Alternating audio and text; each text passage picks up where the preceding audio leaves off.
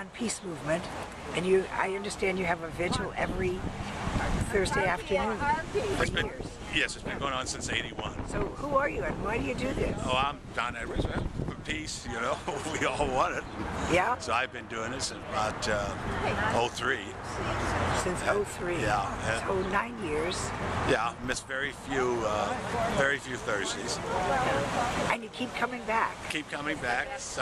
There used to be, you know, sometimes as much as 200 or 300, and now we have down to maybe 2 sometimes. But we've kept it going, and we've kept it going all these years. And what kind of response do you get from people, Don? It's usually pretty good.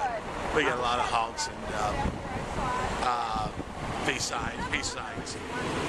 So it's much different than it was right in '03. I've had some stuff thrown at me, and a lot of well, back then, you know, right after the war started, and we'd get a lot of traffic from David Monson. They come down aviation down here to the freeway. So, but there doesn't seem to be any animosity anymore. It's rare. It's rare anybody makes a gesture or a comment. So it's just a pleasure to be down here now, and we've all gotten to be old friends. So it's a social thing. War can do, peace can do better. Go with that one. Can I take that one? Take it. Anything war can do, peace can do better. Oh yeah, that's a good one. I've been here, since a lot of years. I don't even remember so many years, because I think that war is tribal and it's insanity, and I think that to send innocent bodies to put their lives on the line is ludicrous. And I think that people just are so ignorant to think that wars can ever solve a problem. It just proves who's the biggest bully. So how are we going to shift from this to the kind of world you're talking about? I'm not sure. I really am not sure. I think, you know, we each do what we can do in the hopes that someday lightning will strike. But what can you say? At least you know which side you are on. That is so important. And what's your name, please? Rosemary Hallinan. Rosemary, thank you. Nice to meet you. At least you know which side you're on. I think is really the key. Thank you. No war. So, hello, here's another Tucson Thursday afternoon vigiler. And you are? I'm Susan Thorpe. And I've known which side I was on since the day I was born. Did you? Yeah. Absolutely, and I don't understand the big question about it, except that Chris Mooney, that wrote for the Rolling Stones, they did a huge, big study on it. And they had conservatives on one side, liberals on the other side, and somebody should Google that if they're uncertain about what makes the difference between a progressive and a conservative.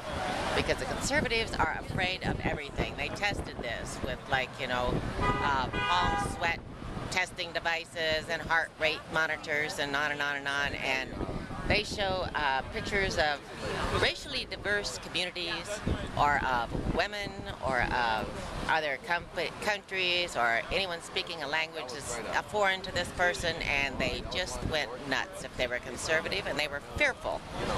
So they're so frightened. They want guns, they want war, they want, you know, they're afraid.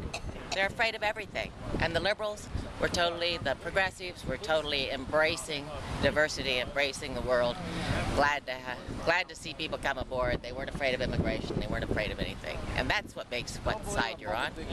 And I know what side I'm on. So I'm glad you raised the question of immigration, because here we are in Arizona the day after the Supreme Court hearing.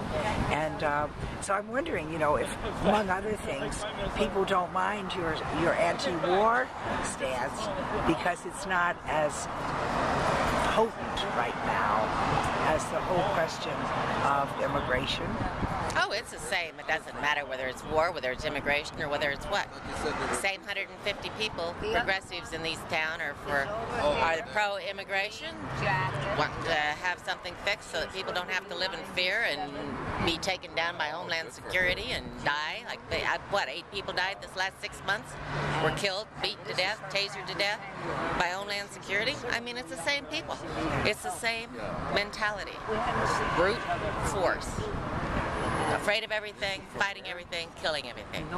So how do we persuade our friends who maybe are part of that fearful bunch? Oh, excuse me? Those are not my friends. To come over, to let go of fear and join us. You're not going to ever persuade those kind of people because they're not persuasive. They think that they know what's right. I mean, look at Romney. Look at any of them. Look at the banksters. And they are not held. They work with impunity. They are not held accountable in any kind of way, on any level. Do you see the Homeland Security people? Do you see the Border Patrol going to jail? No. Do you see any of the banksters going to jail? No. Do you see demonstrators getting beat by cops? Cops don't go to jail. Demonstrators go to jail. I guess. I mean, you can look on every level, all through this town, all through this country, all through this state. We live in one of the worst states in the whole world. I mean, it's just disgusting. It's depressing. It's horrid. And no, I don't think there's any change in it. And no, I don't count those people amongst my friends.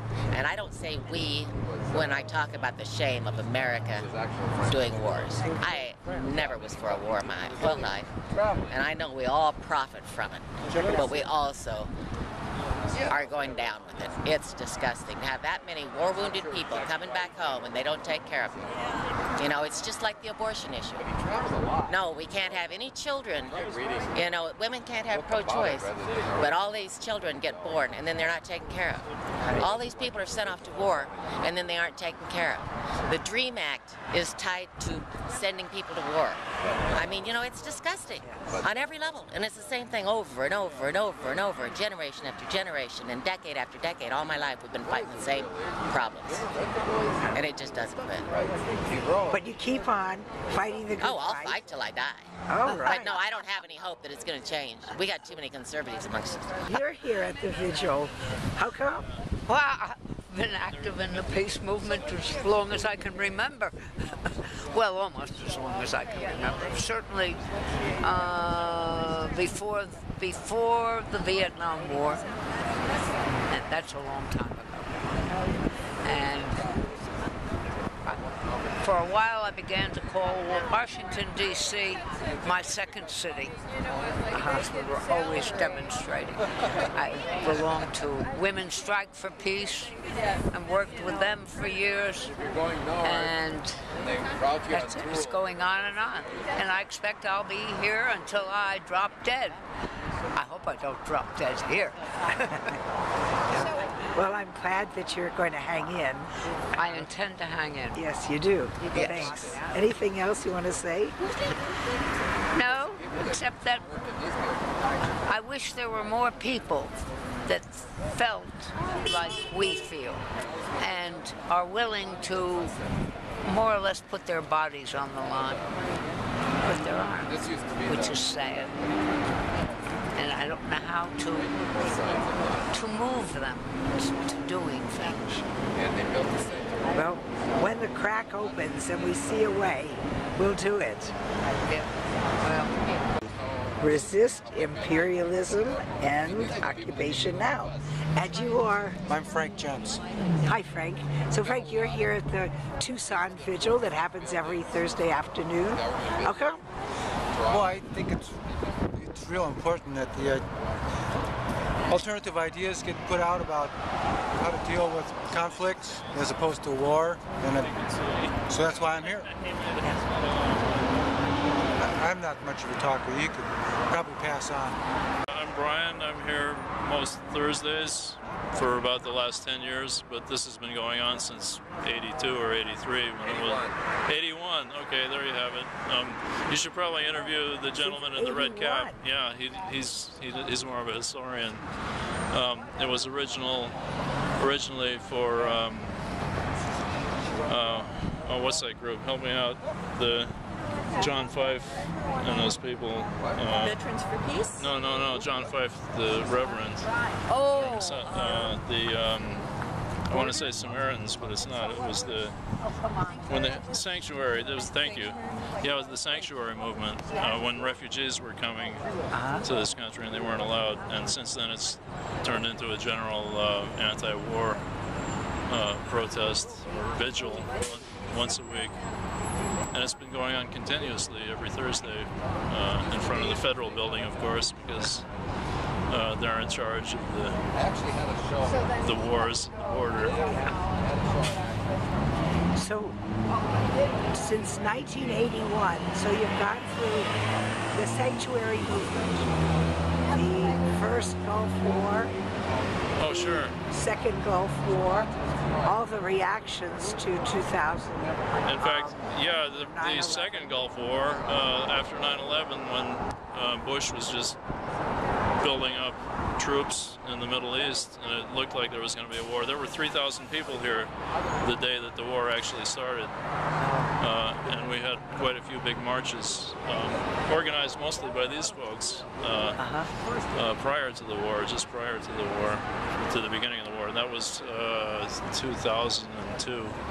No, 2003, I think. His shock and awe didn't start until March 19th, 2003. Yeah. So, what do you think brought people out then, and what do you think led them to drift away?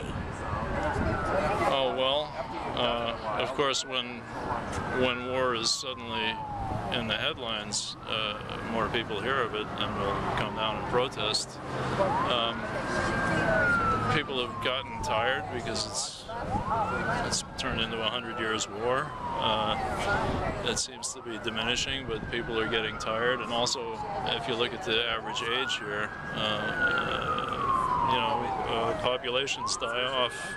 So the protesters are getting older, and there aren't many young people. They're too busy trying to find jobs in the economy, most of them. That'd be my guess. People are just tired and they're scared of the economy and they see nothing's changing. Is there anything in Tucson that's bringing people out to demonstrate these days? There's a lot. Most recently, when there was a fear that another war would be starting in the Middle East with Persia, with Iran, there were probably a lot more people here 3 or 4 months ago. And the war talk has subsided, so again, the protests have subsided also. But I think it's a general malaise. A lot of people just feel that protesting doesn't do any good. We haven't prevented any wars. All we're really doing is venting. So making you people have aware. What was just honk for free speech? Well, that's just because it was an available sign. I also have a no war, a peace sign, and a no war sign, and we are the 99% sign, depending on which rallies. But I thought an audience participation sign is usually the best. Free speech is popular, and Susan got the sign that said honk for no war, so I have the honk for free speech sign. Thank you. You bet.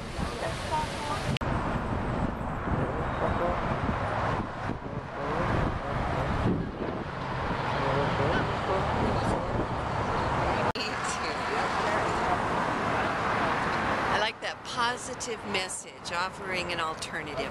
My name's Mary DeCamp, and I join every rally and protest and civic engagement opportunity I can. I ran for mayor on the Green Party ticket the last time through. I'm a member of Code Pink, Women for Peace. Are you? Excellent, excellent. I'm an active member of Occupy Tucson. I'm looking for every avenue to engage people, to lure them away from their televisions, out of their homes, and more face-to-face interaction, getting people involved. So what's happening with Occupy Tucson these days? We have office space. Wow. We just rented an office in the historic Y building on 735 North 5th Avenue. So we've got office space that they can't evict us from, where we can actually get together and get work done. Excellent. Yes, Excellent. I'm real happy about that. I'm also a member of the Tucson Peace Center and Women's International League for Peace and Freedom. So looking for coalition building, trying to identify who our movers and shakers are in the community and coordinate their actions so that we are a true movement, that we're not just isolated actors, but we're working in concert. Excellent. Anything else you want to say? Love and peace. Boy, it starts with us individually and spreads out from there. So keeping love and compassion in my heart. What do you think? I mean, you know, everybody was so excited and really emboldened by Occupy Wall Street. Yeah. And what I take happened is the winter, and we sort of did what our trees in New England do in the winter. You know, we just sort of deepen the roots. And we're back, really very active. I mean, there was a great action. It was part of in Grand Central Station last Saturday. We had a melt-in, and there were people, and it was primarily around nuclear power, because we have these ancient nuclear power plants that are right in Fukushima waiting to happen. Yep. And so I'm curious about Occupy here and the connection between community and students. We're working on that. In fact, we just had a discussion about how to engage the neighborhoods, how to get students involved. You know, the fight for Mexican American studies has been really strong here in Tucson, and we've just been continually slapped down by the authorities, whether it is Troy Davis or Trayvon Martin or Bradley Manning. There has been a backlash against free speech, and Occupy is doing what we can to bring awareness, to build that sense of community, to connect people face to face, to give them hope and things to work for. Going up to Phoenix to unite against the war on women. May 1st, we have an all-day action where workers of the world unite. May 3rd, there's another action. May 5th, Cinco de Mayo, we're going to have an open house for Occupy. Our working groups continue to meet regularly to advance the agenda. What else do we have coming up? Medea Benjamin has written a book on drone warfare. We're trying to get her to come visit here in Tucson. Tucson chapter of Code Pink is the custodian of the Code Pink Peace Ribbon. Really? So we're putting that up. We're looking for venues to get that out. Adorable. Oh, can you get his photo taken? What do you say? So Are you said being interviewed? so people don't care about the vigil; they care about the dog. Well, I care. And what did you call it? I call it dog bait. The dog bait. He's the dog bait. Yeah. So is he what drove you to come join this vigil? Well, I don't join this. I just walk past it every Thursday on my way from my office to the car. So if somebody just drives by, they say, "Oh, there's an additional person there this week." They probably think so. They would think it every Thursday because I'm here every Thursday. Thursday too. So the dog bait works. Yes, definitely. You're here. We just finished another Thursday afternoon peace vigil in Tucson, and you were just telling me that you've been here with two. Tell me about that. In this place? Oh, Yeah. I've been here with 2 people, and I've been here with 1,400 during the Gulf War, the first Gulf War. But this vigil's been going on since 1981, and it's a vigil against U.S. foreign intervention. Originally, it had to do with Central America, U.S. involvement in Central America, and it was a little more religious. We used to do something religious, and I started coming probably in the mid-'80s, and at some point we defined it as against U.S. foreign military intervention. And it's been going on forever, and it grows and it gets smaller, and every Thursday, including Thanksgivings and Christmases, and every day. But it's only one aspect of the peace movement. Small aspect. Yeah. So what other ones are you involved in? Well, I work with the Tucson Peace Center, which is really more of a network, and I've been working with them for a long time. But for many years, we had a coalition called Tucson Peace Action Coalition, and it's kind of not active right now, but that was a coalition that brought together many organizations in town to oppose. We came together around the war in Kosovo to try to stop that war. Wow. And we were very active until 2-3 years ago, and we were particularly big during the build-up to this war in Iraq. And we had huge demonstrations, as many, thousands and thousands of people that we sponsored, and as many as 40 organizations co-sponsoring. It sounds like one of the things you all do here that I'm really impressed by is not only looking at the foreign intervention, but looking at what's happening with the local issues of immigration and the whole books and discounting of that important course. We have at least a dozen, probably more like 20 organizations that work on immigration justice issues. Some of them work, a lot of it to work to defending immigrants living in this country, working for the DREAM Act, working for legislation. But we live with this horror of people dying every day in the desert, and we're going into the summer, and every day they find bodies, and so many bodies they don't find because people crawl under a bush to be in the shade or get away from the sun, and you never find the bodies. And that horror brings about lots of work, and like a lot of the churches that used to be, like a church will have a social justice group that works on peace issues. Almost all those church groups work on border justice issues and immigrant issues.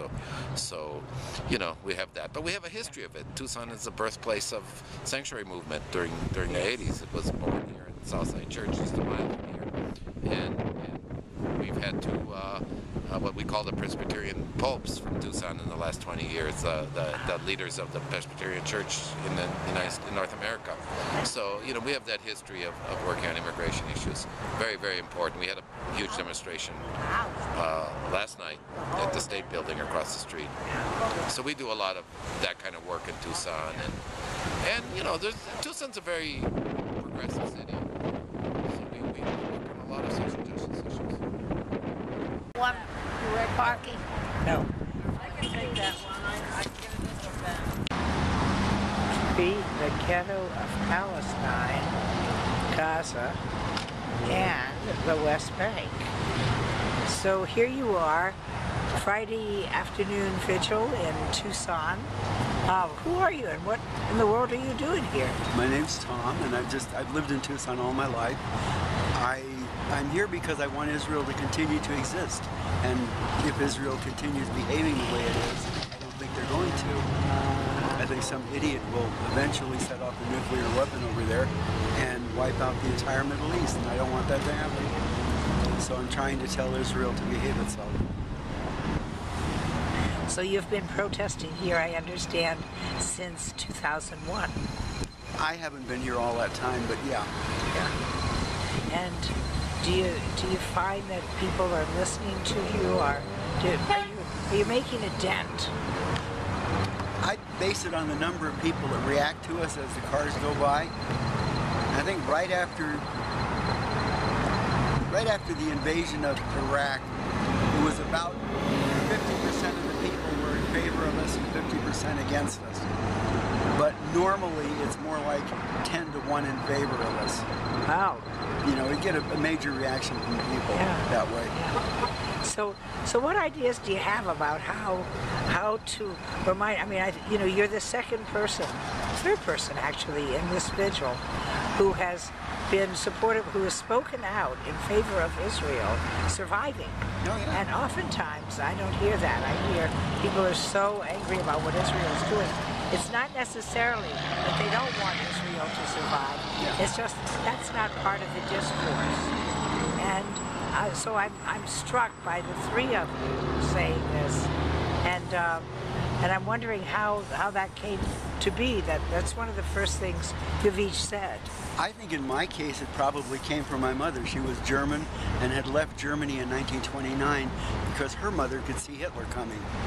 And she worked in New York to try to rescue Jews, to allow them legal entry into the United States, essentially. So I remember her being really happy when Israel became a state. And I still remember some of that joy, and I'd like it to be back again. Yeah. That's a fascinating story. Your mother was not Jewish, it seems, but she had a conscience, and also had the smarts to say, "I've got to get, if we can, let us get out of Germany. We can't support what's coming." Yeah. Yeah. Her mother could see it. She could see it. Yeah. So you're from a good line of seers. I guess. Yeah. So, but what do you think? You think most people are listening to both the right of Jews to have security, the right of Palestinians, Arabs to have security? I'm afraid that most people are only listening to their own side right now, just like the Congress. Peace. They should have shalom on that. And you said it says it all. Peace. Peace. Oh, tell me your name. Gretchen, Gretchen. And Gretchen, you're wearing one of these "We Will Not Be Silent" T-shirts. That's right. So Gretchen, you're here with the Women in Black protest. Yes, that's right. How come? Well, because I believe in the cause very sincerely. I think we've got to end the occupation, and I just feel really good standing here with my friends. I think it's a worthy thing to do. Somebody just came by and said, "Nobody pays any attention to your signs." And that struck me as so strange because he was obviously paying attention to our signs. So, you know, it's kind of, it has its lighter side as well as its very serious purpose. So it's one of the things I do. Well, Gretchen, thank you so much. And what's the sign you're carrying today? War is